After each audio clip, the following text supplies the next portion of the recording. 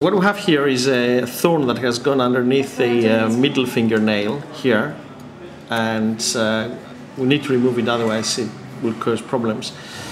What we've done was a ring block on the base of the finger about 15-20 minutes ago, and then I will have a go to see whether I can actually grasp it and get it out.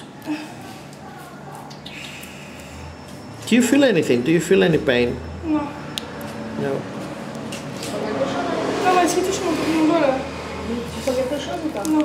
Ben alors voilà. Je sens rien, mais dis-moi s'il touche mon doigt quand même. Non, je veux pas regarder là, c'est moi. You don't feel pain, do you? Non. No.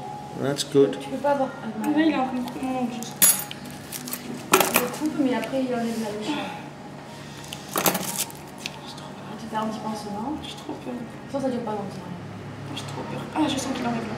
Bah, il enlève, tu vois. Je sens qu'il Ne enlève. bouge pas, ne bouge pas. Ah. Il enlève quoi là? Je sens qu'il enlève un ongle, je sais pas quoi. De toute façon, on enlèvera pas de toi quand tu fais. Non, mais je m'en fous. Je m'en Pour le fous. pied, il te l'a fait à vif, tu te rends compte? Ouais, je sais, je m'en fous. Putain, là, je sens qu'il me tire le doigt là. Non, il te tire pas le doigt. Il te tire pas le doigt. Ah bon, bah, il va me. Là, il coupe un truc, là, il coupe un truc. The pianist. Là, il enlève. Il enlève les charges. Mais quand ça vient à la chute, tu vas pas. Non, tu dis-moi la vérité, hein.